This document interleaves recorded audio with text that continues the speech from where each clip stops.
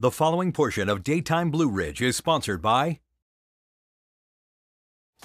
Crawl spaces can be easy to overlook when it comes to home maintenance, but it's really important not to overlook them.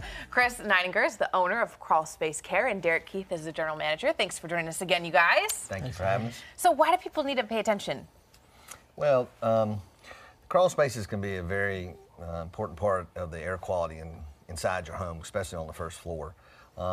So by doing some things, and whether it's waterproofing, encapsulating, putting a vapor barrier in, and that type thing, you can really improve the indoor air quality and save yourself up to about 18% annually on heating and cooling. Or a dehumidifier, right? Yes. You sent us a picture of that. I know we have, that you guys have like a special one that you put in.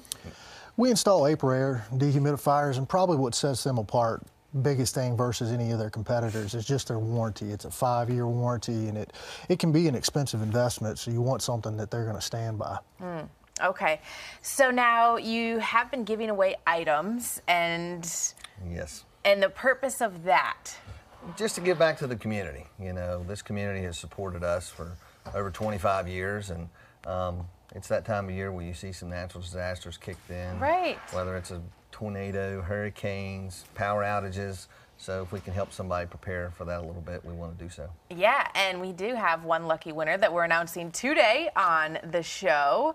And what is her name? Lisa Cornegay. Lisa Cornegay. There's her picture Benton. right there. Congratulations. Congratulations. And so what all did she win?